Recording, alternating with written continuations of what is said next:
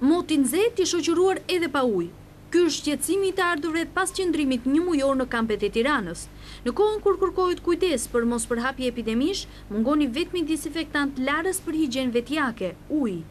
Dushi i përditshëm për çdo qytetar në temperatura të larta, në këtë kamp nuk realizohet asnjëherë në muaj. Të ardhurit që jetojnë këtu, që flenë ngjitur me komshinj dhe të panjohur, nuk kanë patur fatin të shijojnë dushin dhe ujin e ngrohtë. Larja në javë të caktuara është mundësuar vetëm me ujë të ftohtë. Këty veç një herë pastrurin në pallat.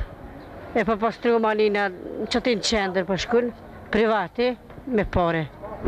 S'kem ujë, me pi ujë s'ka. S'minja e në bo pa la krejt. Ka njës mi u dalë pusat në për trup.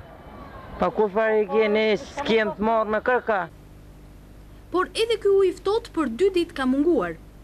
Madje dhe uji i pishëm ka patur probleme, vetëm brëm në darkë është sjell uji i pishëm, ndërsa këto radh uji me shishe plot janë nxjerrë nga të ardhur për të ngrohur në diell në mënyrë që të lahen të paktën me ujë të vakët, ndaj më shumë se një kujdes mbi ushqimet që prishen, më kryesorja për ta mbetet uji i pishëm.